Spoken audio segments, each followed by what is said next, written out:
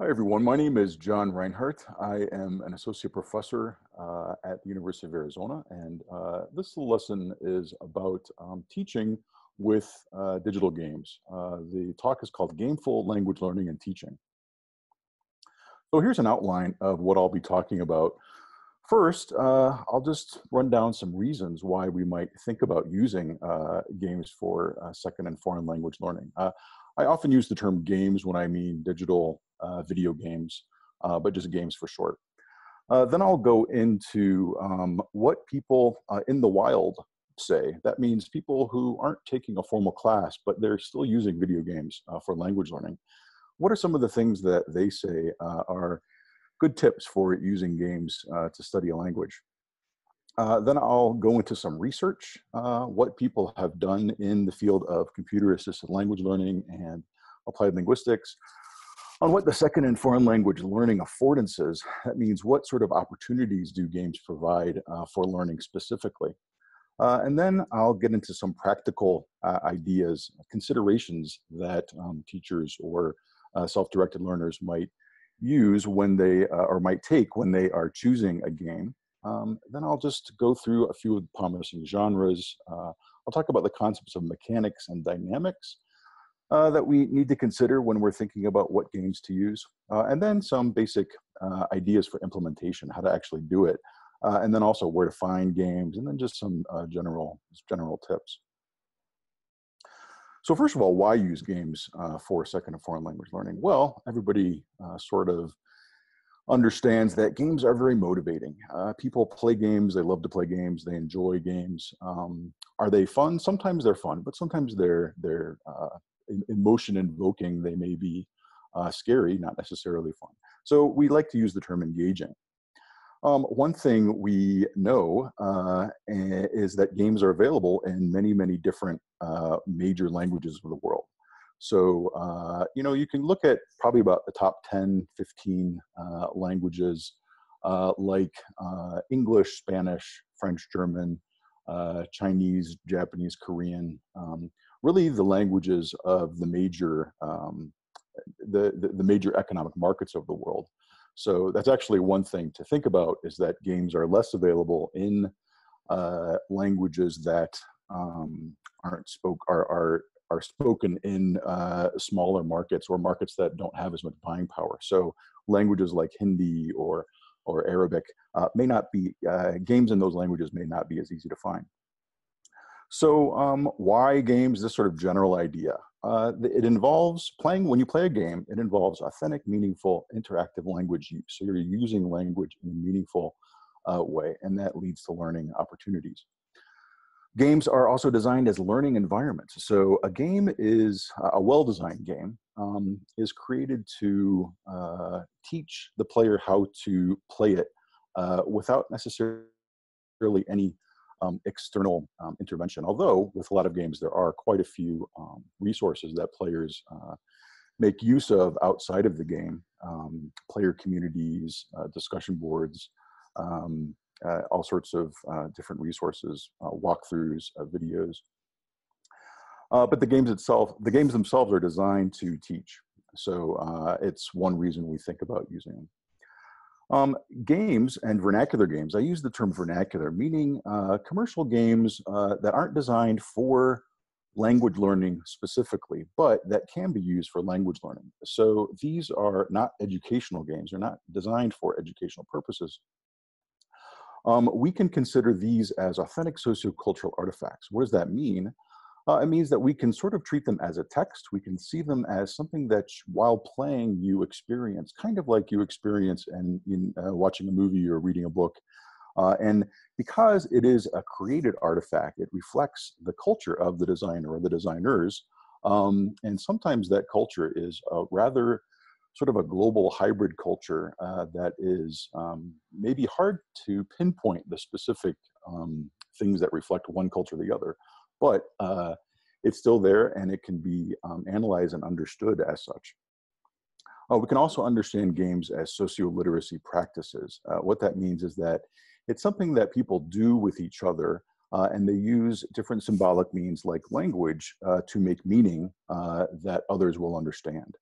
So in that sense, games are places where culture is actually created, generated. And then I think one of the big reasons that we should think about using video games for second and foreign language learning is that millions of people already do it. And I use the term they L2 game. So they game, they play games, but they play in another language. So this leads to, this is a little project that I did that was focused on what are people talking about on the internet outside of educational websites or those sorts of spheres where people are giving each other advice on how to use video games as casual, more informal resources, maybe a bit of intentionality, but not necessarily because they know they have to, take a test afterward or something. So how do they use these games? Well, this is based on a little research project I did that is in my book, Gameful, Second and Foreign Language Teaching and Learning, that came out at the beginning of 2019, and another chapter I have in press. So these are just 4 things here that I can quickly go through. First, some people say, well, you can play any game in the language that you want to study, as long as it requires the meaningful use of language. So what does that mean? That may rule out using some action games or some math games, Candy Crush, things that don't really use any language, unless you're playing them with another person, but maybe even then. And then if you play in an informal yet semi-intentional way. So this means approach it casually and what I call gamefully when you're playing them. Still with maybe the idea that you're going to be learning, but don't get sort of hung up on that. Play a familiar game, something that you know that you want to play, a genre that maybe is your favorite genre, at the right proficiency level. So something that's not too hard for you, not too easy for you. And that integrates a lot of multimodal language use. And I'll show some examples of the kinds of genres that refers to. But it means a game that has images associated with the words, either written or spoken, that the player can really sort of can manipulate as they play. Play games that have useful features. And these are things like subtitles that you can turn on and off, that might translate into English or whatever first language you're working with.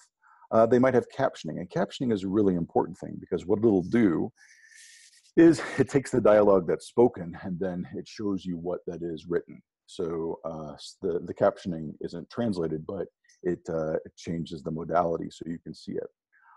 If you can turn that off and on, you can rewatch a scene over and over again. That leads to the next one, repeatability. So if you can repeat something, some little scene, some quest, some action, until you understand what's happening, and that's really only available in some games, that's a good thing. And then of course, pausability. So as we all know, when we're learning a language, sometimes the language comes at us so fast, we just wish we could stop, ask somebody to slow down, ask somebody to repeat. So in some games, the controls allow you to do that. And then the fourth main point that was made was to use the resources outside of the game about playing the game. And if it's a very big popular game, there will be communities of people who talk about it, how to play it, and they may be doing it in the language that you're looking to study. And that's a great resource for you to be exposed to different kinds of genres and registers and types of language use. And then, if you can, interact with the other players and try to push yourself to actually use the language in an interactional way. And then finally, to pay attention to the constraints that playing a particular title on a particular PC in a certain place there may be associated with that. So for example, I believe with PlayStation 3, you could play any game that was, say, produced in Japan. You could actually buy it on Amazon. and then take it and play it on your American PlayStation 3. But I think with PlayStation 4, they may have stopped that. PCs sometimes will let you change the interface of the language of the game, but depending on the title. So it's something to do research on and figure out what are the constraints of can you play this game on the machine you have in the place that you're playing it. So these are some examples of some of the games that people have done research on, and I'll just go through the titles. So first, The Sims. You can imagine that The Sims has a lot of potential for learning another language because it has all kinds of daily activities and household items, things that people do every day embedded in the game. Now, you know, when you are creating your house in The Sims, for example, you have to interface with the game and answer a lot of questions, make a lot of choices that have some language use. So people have done some research on this, and they found that yes, indeed, it is a good resource. The creator of The Sims called it a digital dollhouse. If you think about what the potentials for learning might be there. Moving on to the right, the upper right is a game called My Summer Vacation, Boku no Natsu Yasumi. This is a Japanese game, and in this game, it's a sort of an action-adventure game where you are a 8-year-old kid and you go to visit your family and your relatives in rural Japan in the summer, and you have all kinds of little adventures. You get to go fishing, you get to go capture bugs, you get to have dinner with your family, help cook, all kinds of little mini games built into this. And what's great about this game is that it has a lot of the captions with a lot of the dialogue that's repeatable. And because it's a game for kids, it has, if you study Japanese, you know there's a thing called furigana, and the furigana tells you how to read the particular complicated kanji, so it can be useful. And Kaioshin did an interesting study about how players will use this, how they can use this game for learning Japanese. Let's see, the lower left, there is World of Warcraft. Lots of research has been done on this because it's a Morpeg.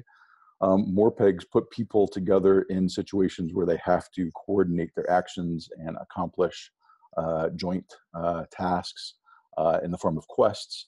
They get to play different characters, and all kinds of opportunities for language use and learning arise in those situations. In the middle is a game, an educational game actually, that's been designed for learning Spanish. And this, in this game, you basically are a student learning Spanish, and you go to a Spanish-speaking town, and you have to interact with various people in the town. On the right of that is a relatively new game called Space Team ESL. I think there's a French version of this too.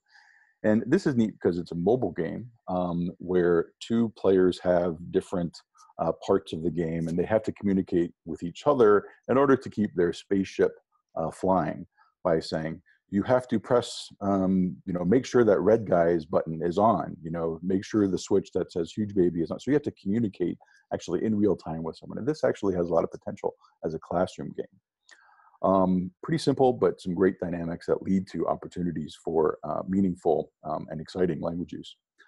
In the bottom, there is a game called Bayelti, and this is a simulation game where designed actually for Egyptian kids to practice building a little store, shop, and procuring all the different items for the shop, selling them to different customers, figuring out how to set prices. And it's in Arabic, and some research was done by Ibrahim looking at how a learner of Arabic would sort of figure out how to use this. And because it's a simulation game, it allows pausing. It doesn't have the time pressure that other types of games. And with that extra time comes opportunities for learning. And then on the lower right is also an educational game that uses a mobile technology. This is a place-based or pervasive game developed by Julie Sykes and Chris Holden at the University of New Mexico. And in this game called Mentira, Students go around the neighborhood, around their campus in Albuquerque, New Mexico, and interact with different things in the environment. And because it's on mobile phones and it has geolocation technology integrated with it, it can sort of trigger different clues or different tasks in the game as the players, the learners are walking around interacting. So lots of different examples of different kinds of interesting games, both vernacular or commercial games not designed for language learning, and a few educational ones as well. So what research has found about using games for language learning, I think can be summarized into 9 different affordances, which means opportunities that an environment can present to a player or a learner, and in this situation can lead to possible language learning.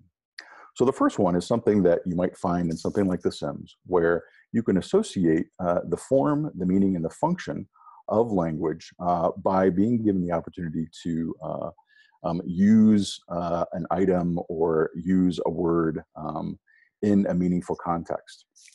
The second one is that games can offer the affordances to manipulate time for clarification, repetition of input, opportunities to repeat oneself. So it's with this opportunity to basically stop time or repeat time that, or slow it down, that gives learners a lot of the opportunities they need to use language in a meaningful way. Games also offer the affordances to practice to mastery as sheltered, scaffolded spaces. So what this means is learning when you can shelter it, when you can scaffold it in a very gradual way, in a way that promotes a little bit of risk-taking, but also makes things sort of easier at first and slowly steps up. Games do this very well, and many games, especially the tutorial levels, are designed to do this. They can also help, one of the affordances is that they allow learners to set and achieve goals and to earn rewards by giving the players quests or tasks to do, so that they know what they're supposed to do, they know what the reward is, which motivates them, and then as they do it, they're getting targeted feedback. Another affordance is that they allow opportunities to negotiate these goals and achieve them with others. So this is really the power of multiplayer games, is that when you are playing the game together and you decide as a group what you're going to do, you have to figure out who's going to do what, who's going to take what role as you do it. And some people have termed this as, for example, languaging, which means using language in this meaningful, social, goal-oriented way.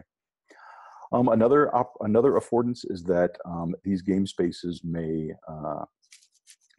give learners the opportunities to perform and perceive the world or a new sort of space through new identities. So when you take on an avatar, that avatar might not necessarily be of the same kind of person that you are in real life. Maybe not the same gender, maybe not the same race, all sorts of different opportunities. And there's some research looking at how that may lead to different kinds of learning.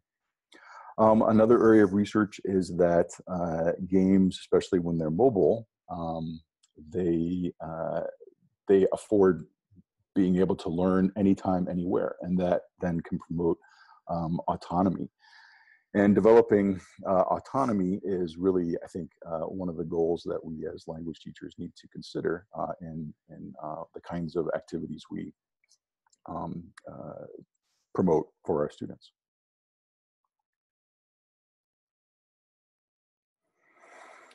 So when you're choosing a game, here's some things to consider.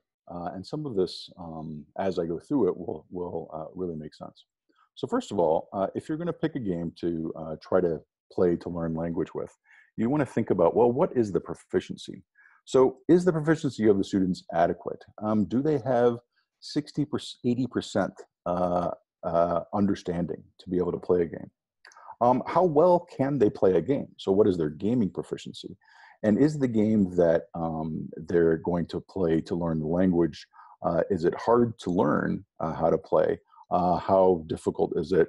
What's the learning curve to get to the point where they can start to really enjoy it and not focus as much on the rules? Then we want to think about the learner play styles and their preferences. So what kind of games do they like to play? Do they enjoy playing action games? Do they like puzzle games? Do they like exploring? Do they like having different sort of characters? Also think about how is the language used in the game? So is there enough language used in the game that you can say this is sort of an immersive experience? Is the language going to be something that's relatively useful? Or is it maybe too rare, too arcane, maybe not the right level? Maybe it's inappropriate. Then think about how language is used around and about the game. So this means looking at the community practices, maybe different. Going to discussion boards, maybe looking at some walkthrough videos and listen to the language there. Is that also appropriate? What kinds of input is that going to provide to the learners? Because when they're playing it, this is one thing that you can have them bring in and access as a way of enhancing the experience.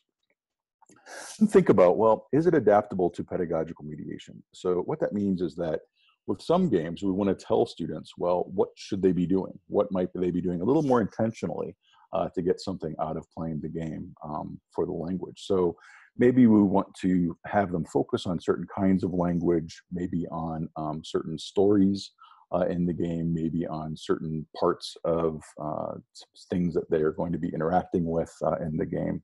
And then we may create some sort of materials that will draw the player's attention to that before they play the game and then after they play the game. And that's something to think about. Do you want the students to have to do these kinds of activities while they're playing the game? If it doesn't pause, and if you really probably don't want to take away too much of the enjoyability of the playtime by asking them to do something a little more academic while they're playing. So usually we want to think about doing it before and after. And then finally, if you're going to use an educational game, you want to think about what is the second language acquisition theory or the second language pedagogical approach reflected in the design. So is this educational game drill and kill? Is it just having them repeat things over and over again? Is it asking them to do a lot of translation? Is it focusing explicitly on a lot of grammar? Or is it offering opportunities for communicative language teaching and communicative language use? So in a game like Space Team ESL, the two different teams really have to communicate. I'm sure when you're playing that game, you wouldn't be focusing on grammatical accuracy, for example. Or does it align with task-based learning? So do the learners have a goal that they have to achieve by negotiating with other players and other resources in the game? So these are different considerations that we want to think about when we're choosing the game to play for second foreign language learning purposes. So what are some promising game genres? Which games and titles are probably most useful? Well, action adventure, for example, a game you see on the lower right, like Assassin's Creed. This is actually a series of games all set in different periods of history. These sorts of games contextualize language use in progression style narratives. So a narrative where you kind of go through and you have different interactions with people and sort of a story unfolds as you go through. And in this way, they promote goal-oriented activity. Another kind of game is a multiplayer cooperative game. So on the bottom left, this game, Don't Starve Together. In this game, you have to play with other people and basically distribute roles among yourself.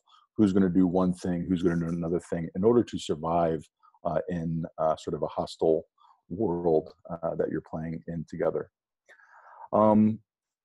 strategy and simulation games. So a game like The Sims or a game like Life Quest, these games promote planning, problem solving, systems thinking, where you basically have to build something and understand how things work together by maybe solving puzzles or following directions, those sorts of things.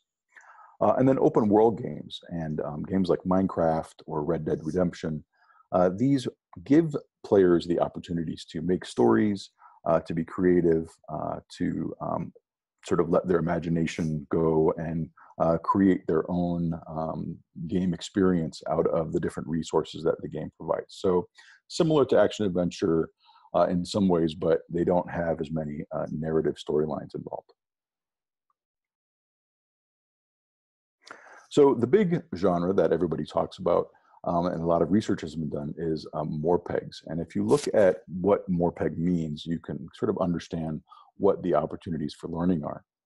So a MORPEG, first of all, is massive, and that means it's run on a remote server, and people play and log in and play with other people also logged in from remote areas. So in this situation, you can play with friends if you log in at the same time, or you can team up with anybody, any sort of stranger who's playing on that same server with you at the same time. And the game world continues when you aren't logged in. They're multiplayer, and this means that in order to accomplish some of the tasks, not all of the tasks necessarily, because they want people to play MORPEGs also as solo players, but a lot of times it requires collaboration with other people, cooperation, and using language in these meaningful social ways. It's online. That means you can play from any different place that you have a connection. You have the game running on your computer and then a connection to the internet, and then role play. And what that means is that you, in MORPEGs, you create a character, your avatar, and then you specialize this character by choosing different kinds of talents, abilities as you go through the game. And then over the course of playing the game, your character becomes unique, and then you can balance with other players as you play along to accomplish something together. Okay, so here are some ideas for how to design a lesson or an activity for game-enhanced learning. So that means choosing one of these games and then using it for a more formal purpose in the classroom. The first thing, well, you need to play the game, become familiar with it, and then create some tasks for what the players will do before they play the game, while they play it, and then afterwards. So for example, you may have some tasks before the game where they plan, what are they going to do in the game? What might they expect when they get into the game? Maybe there'll be some focus on some of the vocabulary or some of the things they might expect to encounter in the game. And then during the game, and then again, as I mentioned before, it depends on what kind of game you're working with, and if the game can be paused to really focus on the language use separately.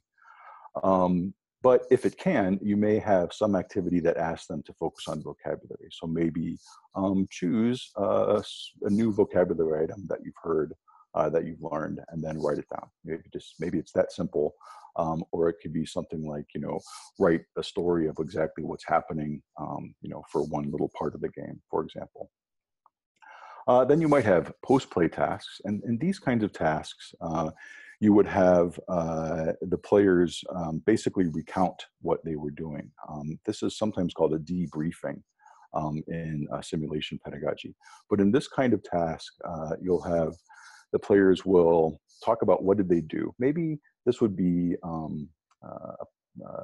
happen in a game journal, for example, where they would have a journal after they've played, and they'll say, well, what did I do in the game? What happened?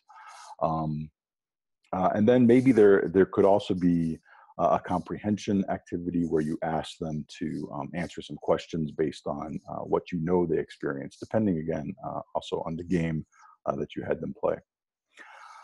You might then have some follow-up tasks. So in follow-up tasks, you have them go a little bit further maybe they take their game journal and they turn it into, what they happened in the game into a more formal looking, more stylized narrative. So maybe telling the story from the perspective of their avatar, for example. This would be one thing you could do.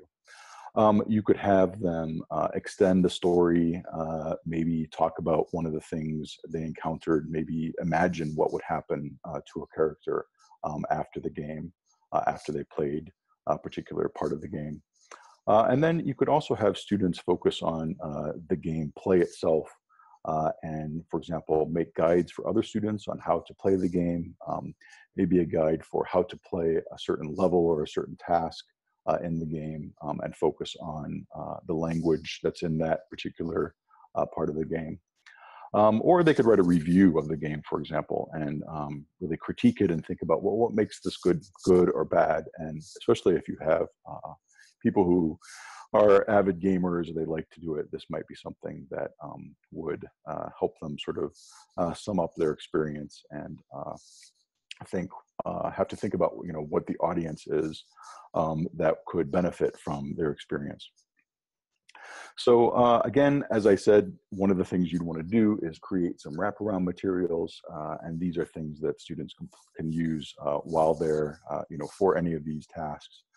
So these might be focusing on some new vocabulary, maybe giving them some guides on what's happening in the game or on the story in the game, and then maybe having them focus on particular things that you want them to look for that they use for the tasks. And then another thing to think about with implementing is what sort of format are you going to use? So one way to do it with, especially with maybe high beginning, low intermediate students, would be to play one game with the entire class and project it from the teacher's computer, and maybe play it for 10 minutes at the end of every class, for example, and have the students talk about what's going to happen, what is your character going to do, and have them all make choices together and decisions as you play the game.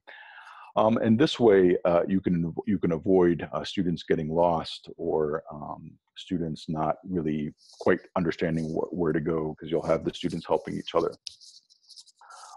Another way, if your students are a little more familiar with the games, or if you're using a casual game that isn't necessarily too hard to learn how to play, you might have students play in pairs. And this can be very helpful because one of the students can be focusing on playing the game and others can be focused on maybe focusing on the language that's used in the game.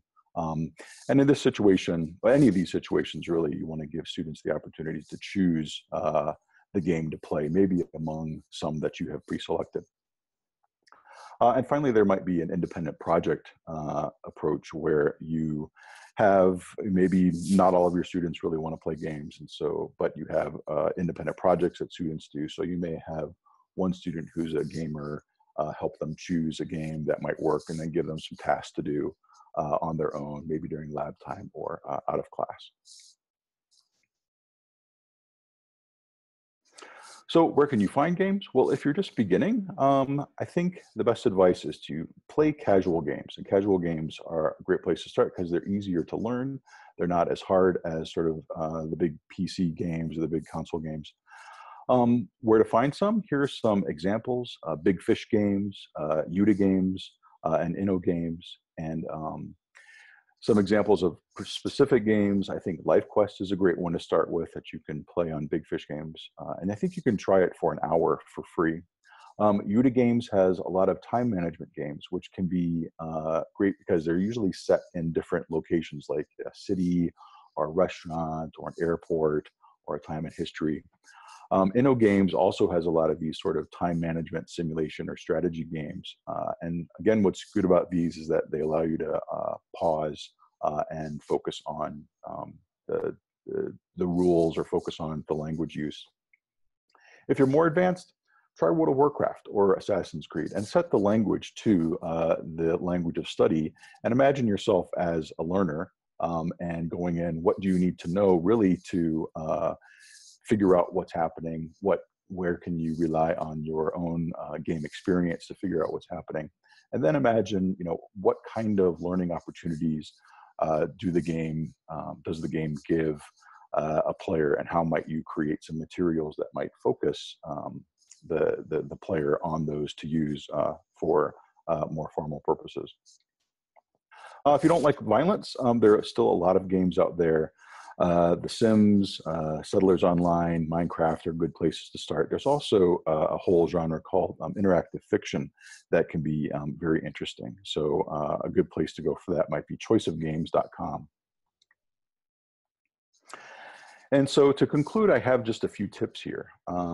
Think about this. So just like a film and a book, some games, just like films and books, some games are more appropriate for language learning than others. So you would never have students watch a movie as a learning task and not have watched the movie yourself ahead of time. So it's really important to play the game, evaluate, and choose it very carefully. Also, another good tip is that to realize some learners really are more receptive to gameful learning than others. So if the majority of your students really don't want to do it, don't force it. Maybe think about if you have the possibility of having a special section of the language that you're teaching that could be the game section where you're going to be doing a lot of game-like activities, or think of using it as more of a supplemental optional activity. But if the majority of your class is not really focused, not really interested in doing it, don't force it. And it also can be dependent on what title you choose. These kinds of tasks that I was suggesting should perhaps be designed with the understanding that games really, for example, don't always offer opportunities for speaking. They don't necessarily focus on interaction depending on the kind of game. So if you're using something like The Sims or something like a simulation game, a strategy game, naturally, while playing it, you don't really have opportunities for interaction. So if you were going to create a task, you would want to balance that. So maybe then have the students play that game, and then as a supplementary task, have them talk about the game with another student. So realize that games don't do everything. Games are only one part of your class. And then think about teaching students to play games critically and learnfully. So understanding that games, like any cultural product or practice, should be subject to critical understanding. And think about balancing it with other kinds of media, input types, opportunities, and learning activities.